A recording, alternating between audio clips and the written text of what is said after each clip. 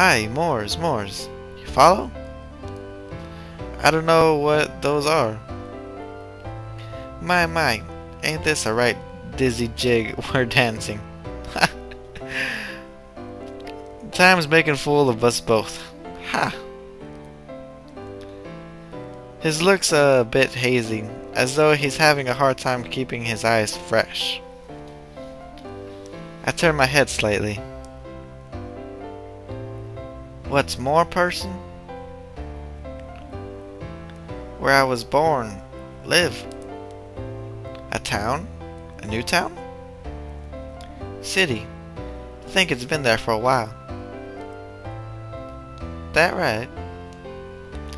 He doesn't speak, and I glance over just quickly enough to catch him at the end of nodding. Did you know this place was a moor for a time? Miss, I don't know what is that? It is a dead place, a wet place. I, too, was born in a moor. Huh?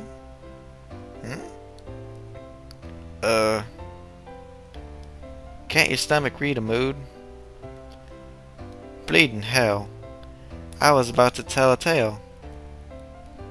Sorry. You're hungry, is it? Starving. Us fiends here, we only eat souls. And only for pleasure. Quit joking. Joking? Hey, you got any food? What you... I'm tired, you guys. What are you blathering on about? Blithering on about?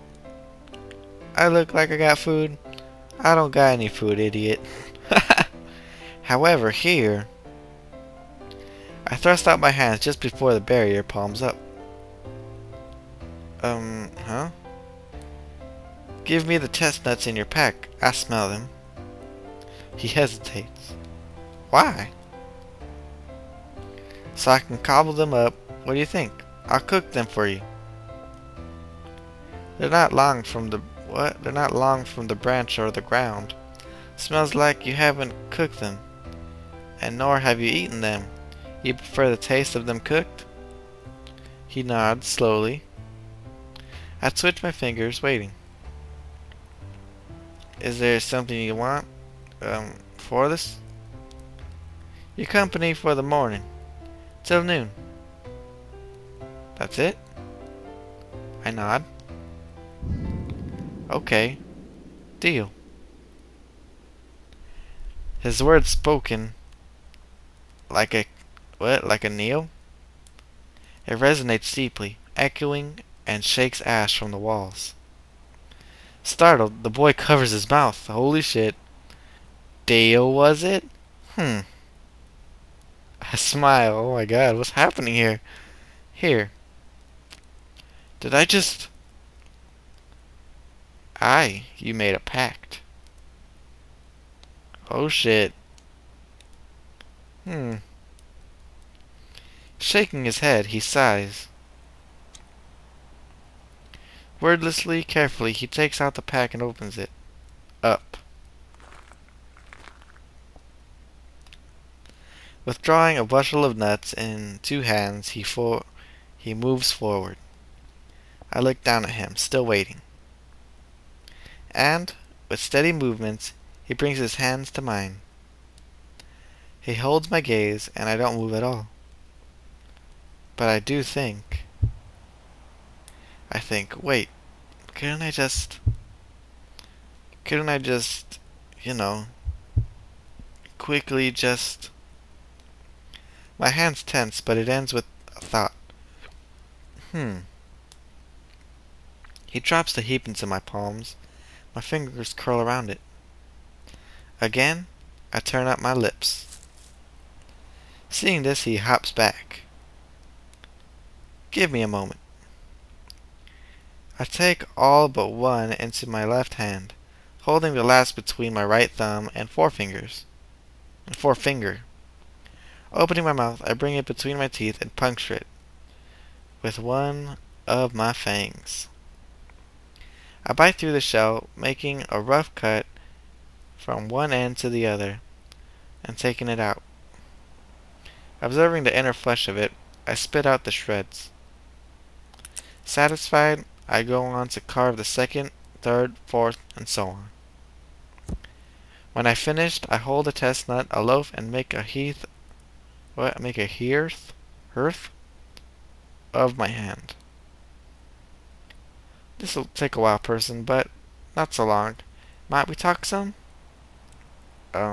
Sure. Then have a seat. Where'd we leave off before your stomach was so rudely interrupted? He shifts, chin on his knees, and eyes half-lidded. More something? Ah, yes. I'll tell you a story about Moors in return for yours. Though, rather than a story, a chat'd be nice, eh? Save you a story for a bit later. What do you want to talk about? Moors. Oh, right. My Moor. Mine. Hmm? There really isn't much to say, come to think of it. You said you were born there. Aye, like all fiends, I was born in waste. You've read about us, eh? About how we make a barren anywhere we stand, unconsciously drain life from the earth for our sustenance. Hmm? Humph. Pallid land and Caligna's loft. Caligna's loft? Air crawling low and damp with miasma. Miasma? Miasma? The pith of plants choked, sterile. I feel my face twisting the skull. Sounds, Hmm? Sounds hideous, I know, because it is. Did you grow up there? Ha, a neat question. Eh? Aye, I did. Had a mother and father. Always got me wondering, is this where I'll be when I get old? A bloody Moor? Ha. Guess not. You left it then? Left it for many places. I'm sorry guys for yawning. What was it like growing up there? Tedious. Maybe I shouldn't have brought it up at all, eh? You just don't want to talk about it. That's okay. No, it's not a matter of okay. There's just not much of anything to talk about. It's all very colorless. That's a cool thing to say. Colorless. I might start using that to describe bland things. I don't know. What about yours? Now what? Your Moor. It's not really anything special. Just a typical city. Typical. To me, not the same to you. Oh, to me is not the same to you. Well, it's big, loud, streets are packed with folks, lots of smoke and brick. My mom and pa run a farm near there, 'cause they're crazy. Oh, is that where your scent's from? My scent? You smell like herbs and horses. It's quite adorable. You also smell like black oil, but I'm not sure where from. City's probably pretty modern. I have to lift canisters of oil from place to place every Wednesday. Ah, tough. He nods. Huh. Very tough. Hey, knock it off, will ya? I do hard work. It kind of slurs his sentence, but is nevertheless determined to appear strong. I believe you. For your noble, strong efforts, I think it's time for your story. You ready? He shrugs. I clear my throat and loosen up my shoulders somewhat, poising my fire hand dramatically. Did you know that stars sometimes act as rain in the night sky? You mean like a meteor shower? Hush! I've never heard of it, but never seen it. Well, I've heard of it and know it because I've seen it. Imagine this. Thousands of lights, and they all bleed along the cold cerulean mirror above, slowly, very slowly. Follow? They are so very slow that as they make a long stretch out above you, you hardly notice their drag. It is an impeccable slowness. Imagine it. He nods very slowly and nods it another way, drifting into his memory.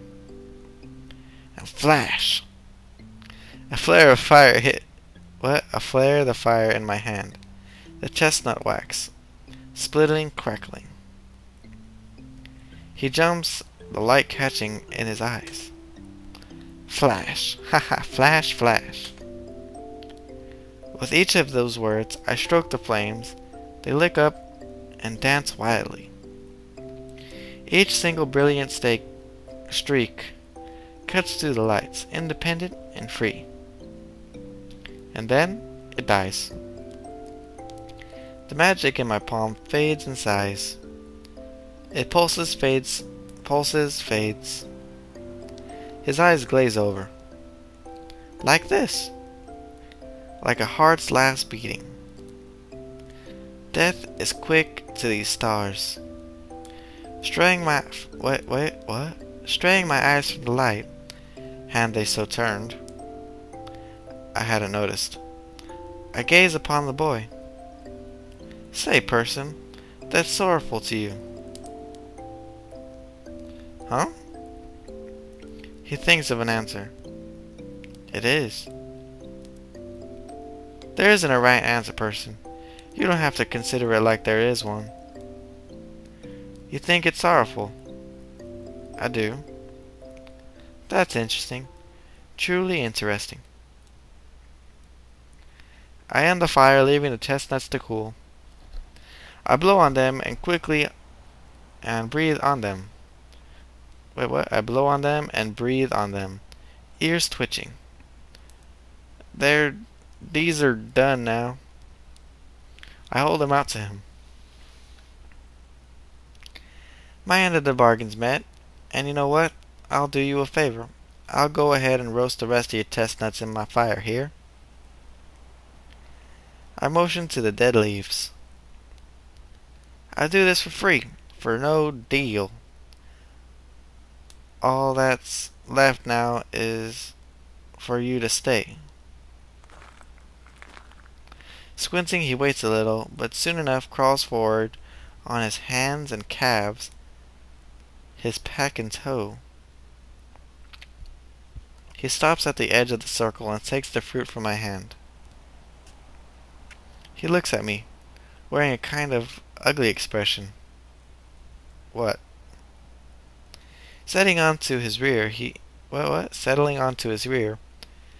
keeps looking at me, but a bit less ugly. He seems to be wondering something. Eventually, he looks up at the nuts in his hand instead. His face is softening. He shells open one and pops into his mouth. His face flushes naturally. He chews a little. He pushes his pack into the circle with his foot, shifts back a few feet, and speaks. Which part of what was the story, miss? Well, look at it. Wait, what? Look at that. You aren't entirely daft. I took up the bag from the ground, shake it a little. Doesn't smell like there's anything more than chestnuts in here. I open it up and check. Sure enough, finding things in excess. Some within blurs still on. Some still green. I toss those ones. I still rummage through it, just in case there might be something interesting. There's not. 'Twas a preamble, 'twas.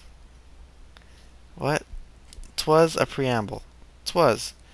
There's a story to it, for certus? Certus?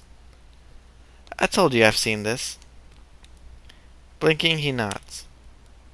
With a hollow sound, I crack open the chestnuts apart in my mouth. Ugh. I grow the fire at my feet and drop it in there. No more flashy tricks now. As I reiterate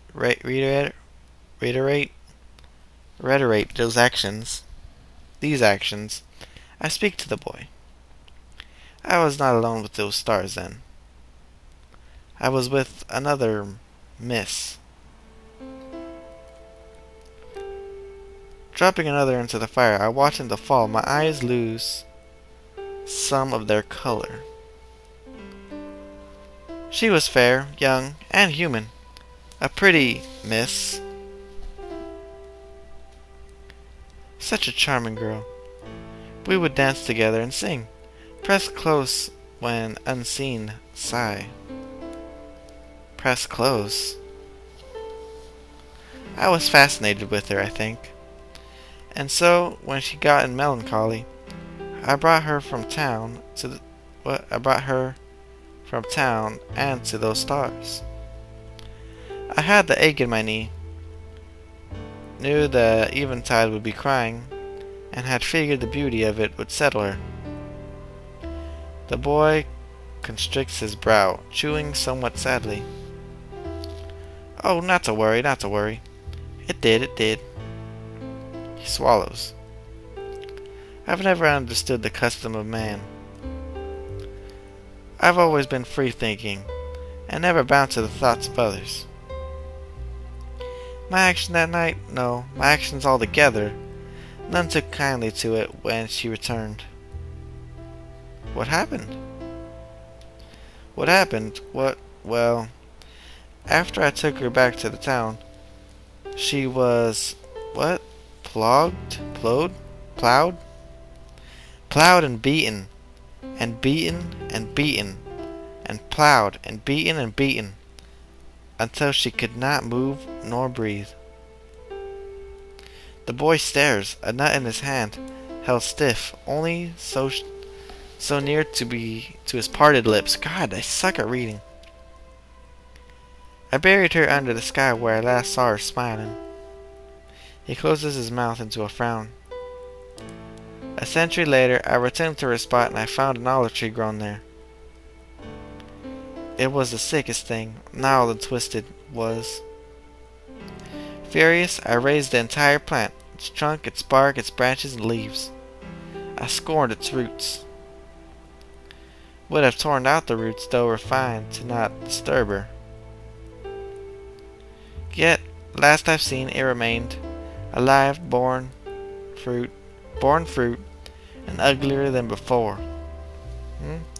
I'm like switching the accents. I'm sorry for that. Isn't that the most wonderful story one can tell? No. Ha. I dropped the last of the chestnut into the leaves. Didn't you mess up the guys who did it? Didn't you mess up? You're a fiend. You didn't eat them?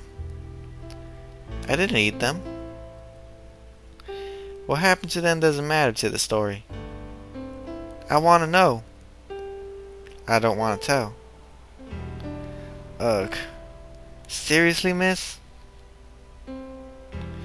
You know, when kids in the neighborhood mess with others, with my kid brothers, I beat their faces with a stick. Oh God, that's violent. That's what love is. It's taking care of your mates. Love? What was the figure?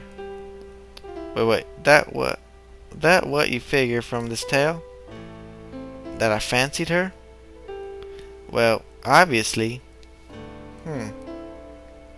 In my story, person, not yours. Come off it.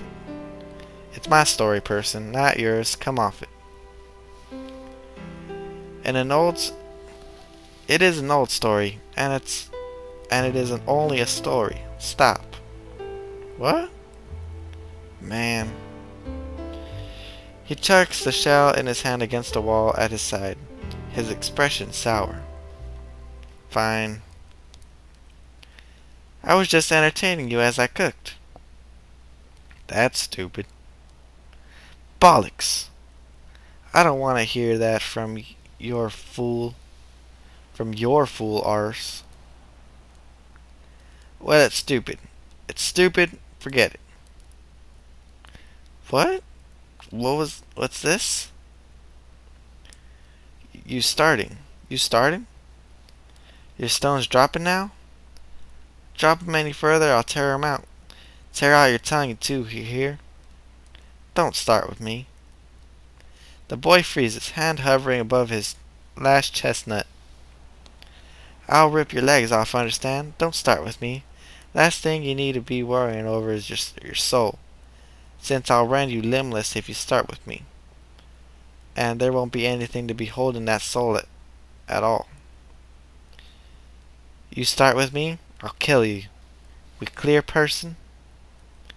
He quickly nods. I chuckle. You're a cute thing, aren't you? Quailing so tender. I can't move from here, person. You know that. Quivering, he speaks up. It sounded pretty real. Did it? The boy lets out a loud sigh, shaking as it leaves him. Still vibrating with fear, he fumbles open his last nut. There looks to what? There looks to still be bits of shell on the fruit, which he does not notice until in his mouth. He frowns a bitter frown and calms down somewhat, now distracted by the taste. Some of those are finished, man. I nod at the fire. Can toss them to you, if you'd like, if you're still scared. No, I'm not. He rocks his head. I'm fine. But I'm pretty tired. Could you toss them anyway? Aye. Surely could. As also shot. You know what, guys? I'm really tired. As you can tell by my terrible reading. I'll continue this next time, alright? I'll see you guys in the next one, alright? Later.